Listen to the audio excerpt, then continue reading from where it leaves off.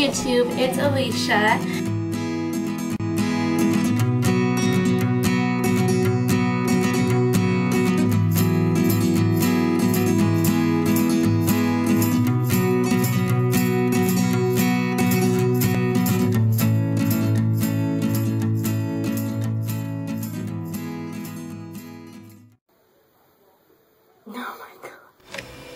Hi YouTube, it's Alisha and welcome to What's in My Hospital Bag video.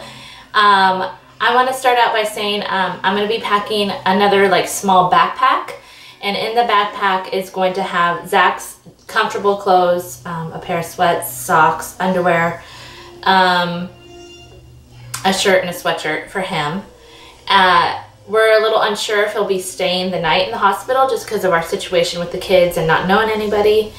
Hopefully my mother-in-law is here. If she's here, then he will stay with me in the hospital. But he'll be in and out, so there's really no need to pack him a lot. And then also in that backpack, we'll carry our chargers, laptop, all of our electronics, phones, and extra battery and memory card and tripod for this camera. So, and this camera is gonna go with us also. But, and then a few items, I feel funny not sitting in front. And then a few items that I'm missing in my bag are, I want to get a nursing tank and a sleep bra, a nursing sleep bra.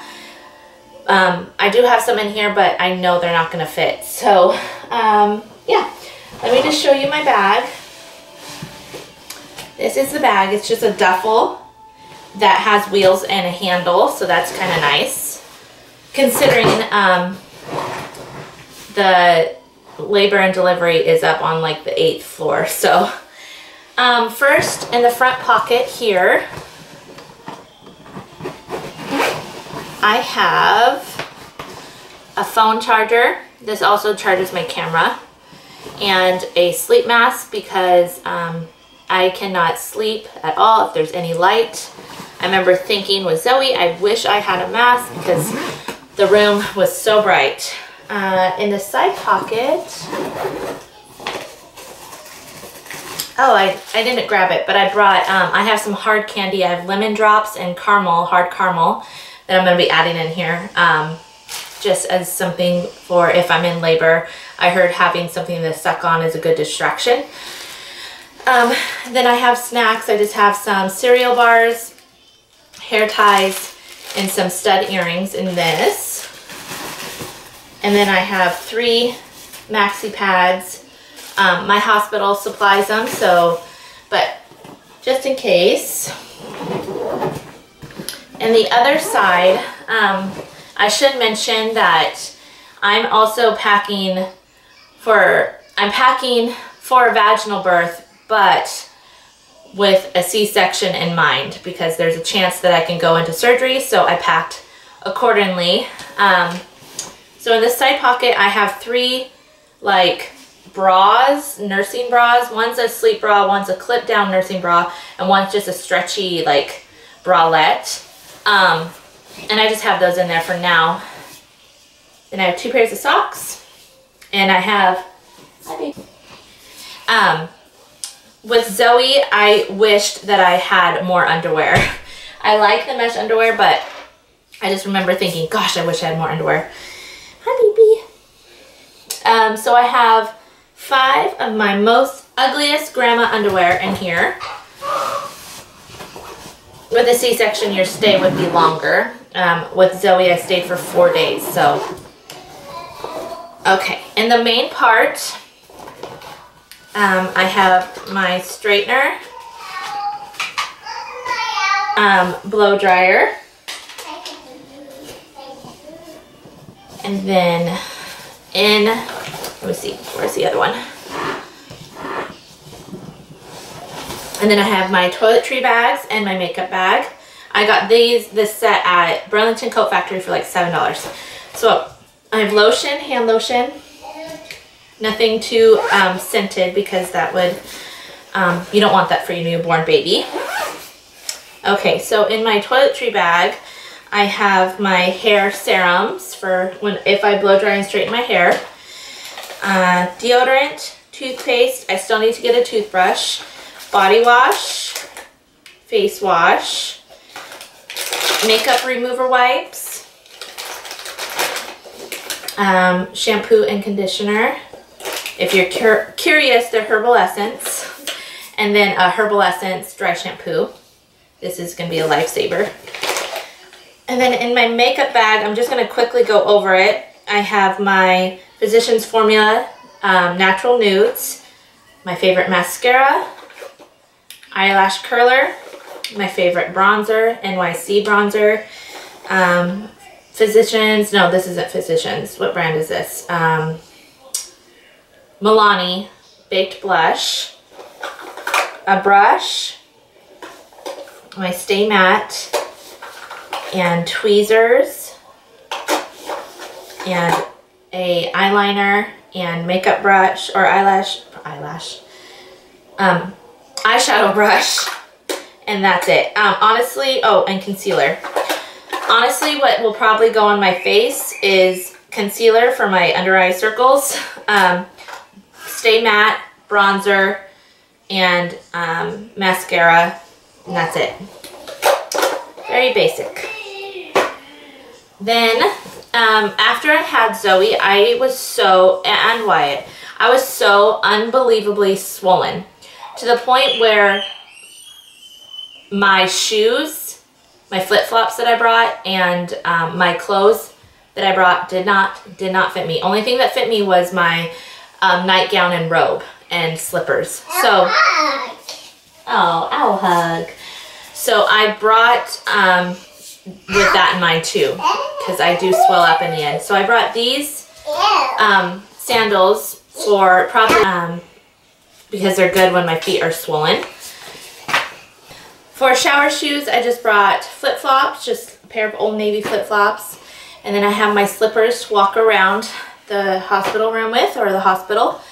Like I said earlier, I got so swollen, and I was unbelievably uncomfortable in all of my clothes. All of my clothes were like super tight, and I just didn't want anything touching me. So I packed with that in mind, because there's a chance I might get swollen again, especially if I have a C-section, because they pump you full of fluids. So I brought my most comfortable clothes. So I brought a Target tank top that I could nurse in, a Target maternity top that's extremely long and stretchy,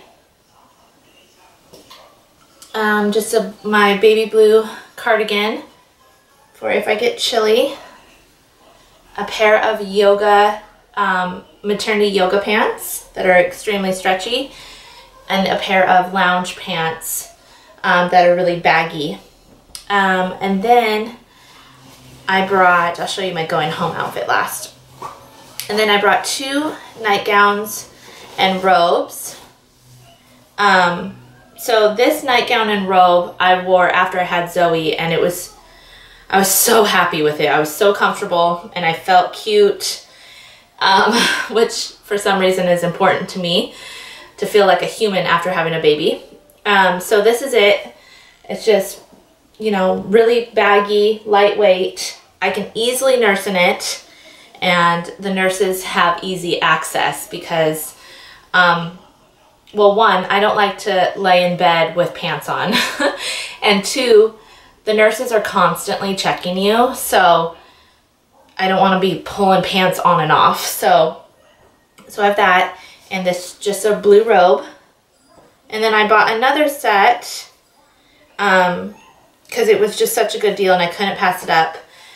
It is this like blush pink nightgown, and it's really stretchy and lightweight, and I can nurse in it.